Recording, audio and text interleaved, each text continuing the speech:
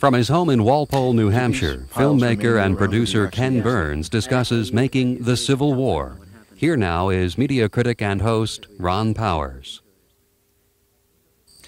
We live in a time when even the Vietnam War is ancient history to many Americans. What is it about this war, fought nearly 130 years ago, that compels you so deeply? I try to think about the history of the United States as one would the history of an individual. The Civil War is the great traumatic event in childhood that changed who we are. We might be submerging it, avoiding it, wrapping it in myth at some times, but it can't help but bubble up to the surface. And I think today, despite our amnesia over Vietnam and almost everything else historical, the Civil War absolutely demands our attention because so much of how we were and are contained in those 4 years. Shelby Foote at the beginning of this evening, this is the defining event in our nation, the crossroads of our being. I agree completely. You've chosen a visual format that's almost unthinkable in this age of MTV images, fast edits, still photographs, portraits, maps, drawings. What gave you the conviction that you could bring the Civil War to life this way?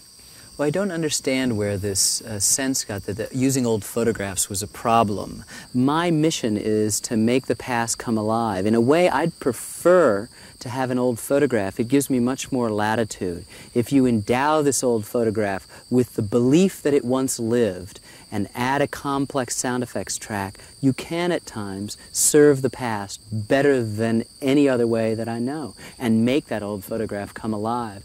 I actually felt that having no newsreels was an asset to this. It allowed a fresh canvas, if you were, to go back and not change the Civil War, but to repaint it in a way that spoke to the truths and not to the myths of it. And everything that we've seen in newsreel and motion picture about the Civil War, I think has lied.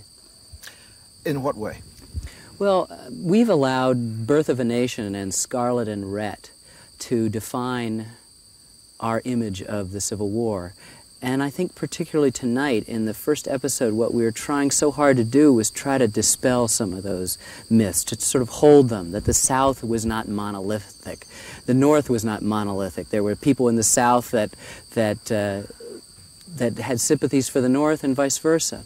But more important, that blacks were not passive bystanders to this story. They did not prefer to remain in a plantation environment. They were not content to see the action go on around them. And that, as Birth of a Nation suggests, they were not these dark and sinister figures that were corrupt and somehow unequal to the liberation that was bestowed on them by this great sacrifice. Nothing could be further from the truth. So these photographic images allow us to linger for a moment and sort of invest our own narrative imagination in them. Exactly, and there's a really good example tonight. We saw the Agassiz photographs. Louis Agassiz is a Harvard professor who photographed blacks in these just incredible poses. His attempt to prove the inferiority of the black race and yet the nobility of these human beings come out and render his argument so absolutely ludicrous as to serve our own purposes now. And if anything, we come with only one bias in this film. We have no enemies except the institution of slavery. Right. And I'm very pleased to have that, and I freely admit that bias in advance. Right. This first segment has given us a kind of overture of the great personalities who will emerge in this series and who will carry us through the narrative of the war. My instinct is that as you dealt with these figures from history, as you watched their faces and arranged that great sequence of photographs, you became very deeply involved in the reality of these people. Will you tell me about that?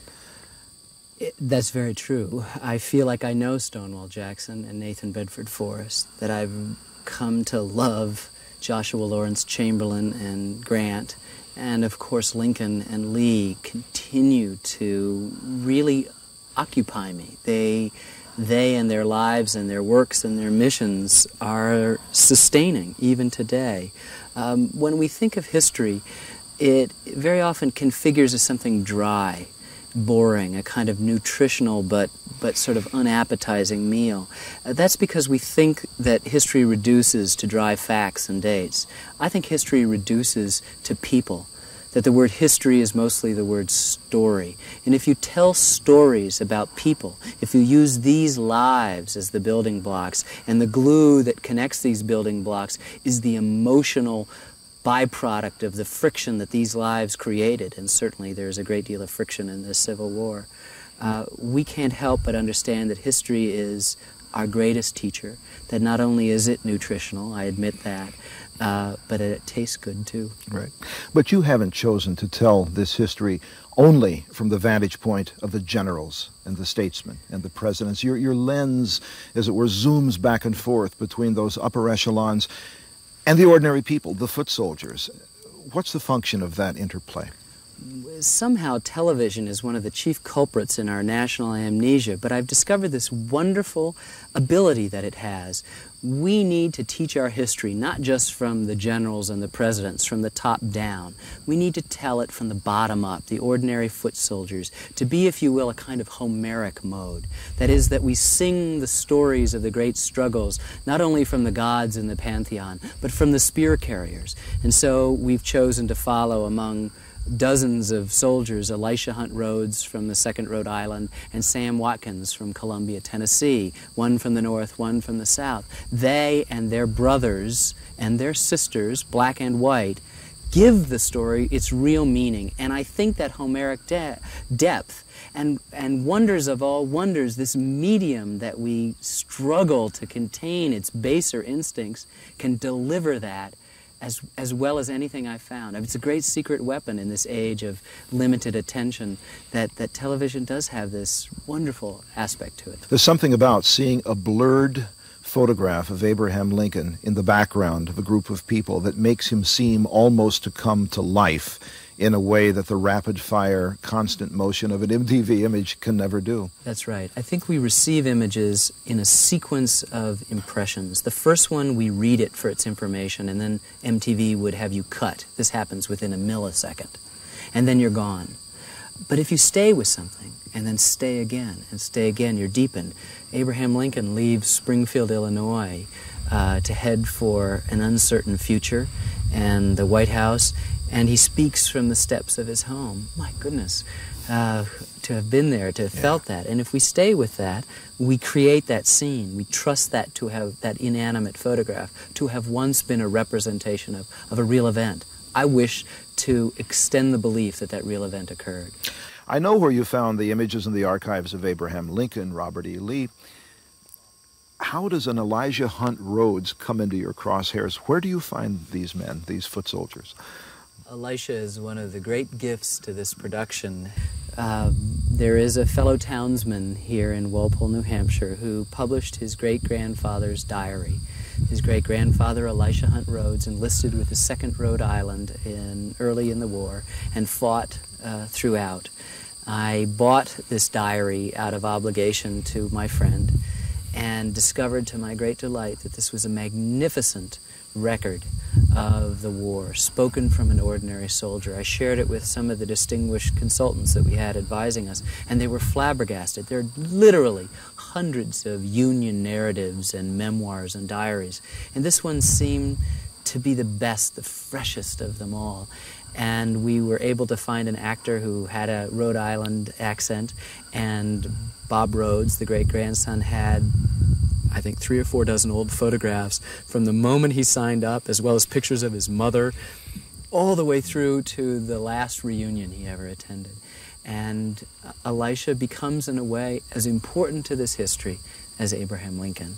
In an important way, he anchors this film for all the rest of us who aspire to Lincolnhood, but will never get there. So he, along with Sam Watkins, the Southerner, becomes our companion and our guide down at the dirt level of this war. Sam's a really remarkable figure, and I think in the case of our production made more remarkable by Charlie McDowell's extraordinary reading of his memoir. Sam sat down 20 years after the war and wrote this memoir full of all the things that hindsight provides and his good humor. And that informs it. But to have this ongoing diary where we see really the maturation in subsequent episodes of Elisha Hunt Rhodes, he's really struggling with trying to understand what death means. Death at home is one thing, death on the road in battle is still another. And I worship Elisha for the access to that fresh encounter with this horrendous cataclysm, as Shelby says, the great family drama that this is. Shelby Foote being as close as we come in the series to having a consistent narrator. Tell me about Shelby. Well, David McCullough narrates our narrative, written by Jeffrey C. Ward and my brother, Rick. And he does a magnificent job, but that job is to be invisible, our guide. And it's a northern voice, too. Shelby Foote is a southern novelist who took 20 years off of his life to write the definitive 3-volume narrative history of the war. It's a magnificent, magnificent achievement. And we interviewed Shelby, and we noticed very quickly that he seemed to make the war come alive. He was speaking not so much in the past tense, but in the present. And so we quite consciously made a decision to run the sound effects of the battle that we happened to be in under his sequences. And it's magnificent. Shelby makes the war come alive. He has the novelist's sense of story and narrative, but the historian's rigorous insistence on accuracy, and helped us understand. He said something to me at the end of the production that was really a description of what we'd been trying to do under his advice throughout. He said, God is the greatest dramatist. That if we learned to just tell the story of the Civil War, all the questions of balance, all the questions of analysis, all the other concerns will come through. We don't have to superimpose anything like that, change the chronologies or what have you, and it worked out beautifully. So Shelby's voice, that melodic, musical, lovely voice, sort of becomes the voice of the war itself. I'd like for you to tell me a little bit about the exactitude that you bring to your choice of voices in this series. It's very important to you, isn't it? It is. There's at first an emotional level. I want to get an Abraham Lincoln that is Lincoln, that can be Lincoln. I use the term inhabit the words when I work with these extraordinary men and women, actors and men and women of arts and letters. I want them to inhabit the words that were spoken and to help to make this past come alive. And I think they do that remarkably. You take poetic license in this process.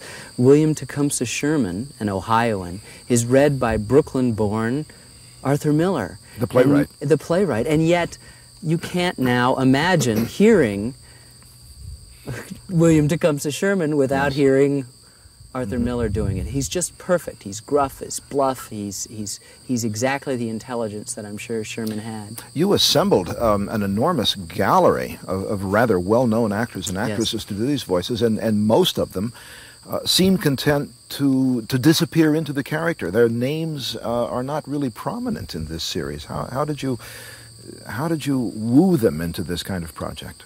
First of all, we're not the biggest blip on their radar screen. They very kindly tolerate our persistent and, I hope, not obnoxious request to give us an hour or so of their time, and they do so. They bring not only that kindness, but their talents to this moment of reading a Grant in the case of Jason Robards, or Julie Harris's reading of Mary Chestnut, which is extraordinary. The Diarist. Morgan Freeman's extraordinary Frederick Douglass readings. All of these things, they bring a sense of contributing to the whole. And they do disappear into these characters. And because it's not a feature film, it's not in the mainstream of what they normally do, there is a selflessness that serves our purposes, and I believe ultimately theirs. I believe that Morgan Freeman's performance of Frederick Douglass is as good as his Miss Daisy performance, as good as his role in Glory. It's just a minor nugget, one bite, compared to the entire scope of his work, but no less important and no less affecting, and that's a great service to us. Are we going to be hearing Vermont voices as well? Absolutely. Edward Hastings Ripley is one of the great voices. Garrison Keillor is actually the voice most often of Edward Hastings Ripley. Ripley being he's a commander. A commander of a Vermont regiment. A Rutland regiment. A Rutland yes, regiment. yes. And he's he's magnificent. And just before Antietam, he has the most extraordinary observation as he watches the assembly of these two magnificent armies that are about to maul each other to pieces in what will be the bloodiest day in American history. And still staggering to me, after all this work, after 5.5 years, to watch these men, and I think of them as small, going into battle in cornfields, and then hearing that the casualties on the Union side are twice as great as the casualties on D-Day. And I think of D-Day with those massive ships and the attacks on the beaches. And here in a cornfield in Maryland, in this beautiful, exquisite country, in this exquisite time, under this cloud of slavery, we murdered more of ourselves than in all these other days in the great epic battles of the world. And what kind of accounting does Ripley take of this?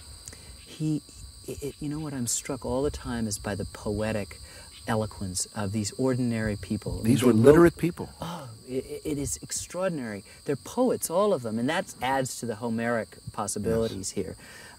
He just observed the ghost-like figures of the men and the sounds of the hoofbeats on the bridge as they went over, and he says about the memory not being erased from his. All of this stuff is just extraordinary, you know, and it counterpoints with some of the good humor that comes from other observations made by Vermonters and others. One of the most touching voices to emerge from this episode occurs at the end. Sullivan Ballou, the letter writer. What does his letter signify? I think Sullivan Ballou contains for me the whole of the war. Sullivan Ballou's letter, written before the Battle of Bull Run, we save to well after the entire Bull Run affair is over. Indeed, the last moment of our first episode. It seems to contain multitudes. It is at once a love letter. Is it at once a fearful man, but also a brave man? A man strongly tied to country and history. A man strongly tied to family and love, to the current situation, to the past, to the future, to his children. It's, I think, the most beautiful letter I've ever read. It's read magnificently by Paul Roebling, who's read a number of voices in this film. In this episode, Oliver Wendell Holmes and William Lloyd Garrison and many others. But here in Sullivan Ballou, the interpretation is so amazing. I've carried around the letter in my pocket for the last several years. One of our consultants sent it to us, and we knew the instant we read it that this suggests not only the country that we had been up to that moment, but the country we were going to have to become. And he therefore is poised there to take us from the past, which is episode 1, to the future, which is the rest of this series and beyond in the United States. The war is changing. Its cost is increasing. The battles are taking a terrible, terrible toll. Bull Run, which was just blew everyone's minds in terms of the scope, now looks like a skirmish by 1862. We will see the bloodiest day of the war, and then the brightest, I'm pleased to say. The issue of emancipation, which the politicians, Lincoln included, have been trying to shove aside, forces itself to the front and exerts the inevitable moral pressure that it will bring to change this war into something higher. That's good news. Unfortunately, that news brings terrible news for mothers and sisters and wives.